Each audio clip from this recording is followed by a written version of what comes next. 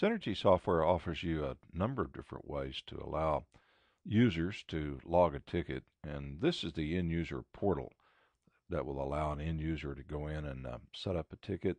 If the end user doesn't already have an account, they can set up an account right here, create a new user, and then the user is sent to the administrative part of Synergy that allows you to either allow or disallow that user, or you could set that on auto allow so that they can immediately begin to use the system.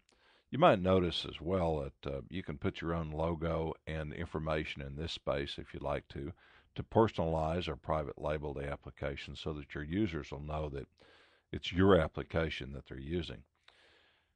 There's 10 most popular questions you can see here, and that's pretty obvious, as well as a download center that allows you to put documents and the library and different information.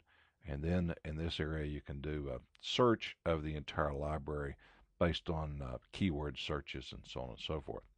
So if I log in right now as an end user, all I do is put in the end user information and encrypted password. It gives me access to the system. I recognize right off the bat that this is my company, my information that comes up on screen, and I have access to the Knowledge Center right here, as you can see. If I have tickets already in the system, they're going to be viewed here, and I can see the status of those tickets and what the current standing of those tickets might happen to be. So to submit a new ticket, all I do is create a drop-down pick list here, put a subject line in here,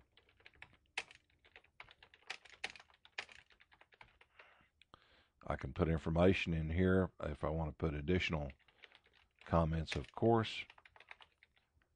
And then I could do upload screenshots, attachments, things like that in this area. I could also have some custom fields in this area if I want to, and that's done through the administrative side of it, so you're allowed to be able to create that information as well.